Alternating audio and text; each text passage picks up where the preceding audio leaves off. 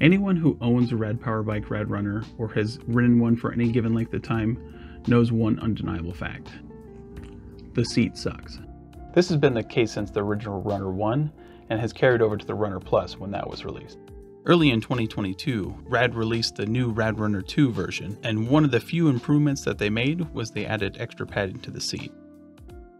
However, despite this upgrade, many feel that the Runner Seat 2.0 is very uncomfortable, especially on long rides. Much of this discomfort comes from the strange shape and design that the seat has compared to a traditional bicycle seat. It's flat and extremely wide. It seems that Rad made the choice to make the seat sit flush against the rear passenger seat and took this priority over the rider's overall comfort.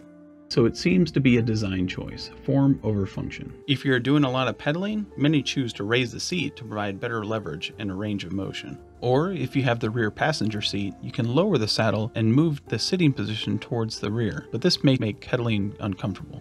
So the conclusion most RadRunner owners make is to forego the seat entirely and to switch it out for a more conventional bicycle saddle. Yet there's one complication if you decide to make the seat upgrade. The main seat of every version of the Runner, from the 1, 2, and Plus, have a custom seat post that has a metal plate that bolts onto the RadRunner seat. As Rad puts it, it's an integrated steel seat post, fixed angle. So keep in mind, if you want to switch out the Runner stock seat, you'll be required to purchase a new seat post on top of the new, more comfortable seat. Rad sells the Suntour suspension seat post, so that's what they'll usually recommend as a replacement.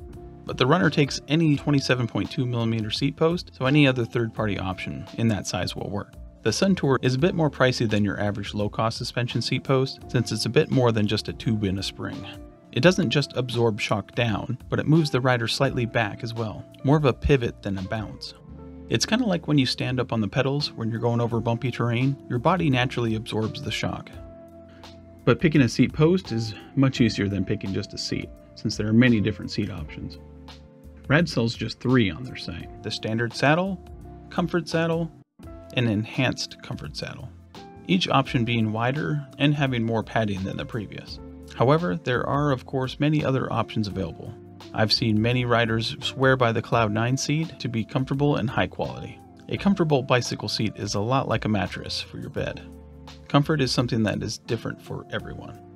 Simply because something has a lot of padding doesn't mean it's going to be enjoyable sitting on for extended periods, if you discover that maybe you prefer a seat that is more firm than soft. There are a ton of riders who suffer with an uncomfortable seat simply because they haven't tried out anything else. So I recommend trying out as many seats as you can before settling on one that you like. Most seats use 7mm rails to attach the seat post, but many will come with a rail adapter if the seat post you choose doesn't use the rail system. Just keep in mind that no matter what you choose, when you switch out the seat and the seat post, you will lose the ability to lower the seat to be flush with the passenger seat. For many, it's not a huge loss, but it's something to consider. I hope that this video does help any RadRunner owners if they decide to upgrade their seat to a more comfortable option. If it did, please leave a comment or hit the thumbs up. If you haven't subscribed already, please subscribe. If you're planning on buying a Rad Power bike, you can use the link in the description to receive $50 off any new e-bike purchase. Thanks for watching.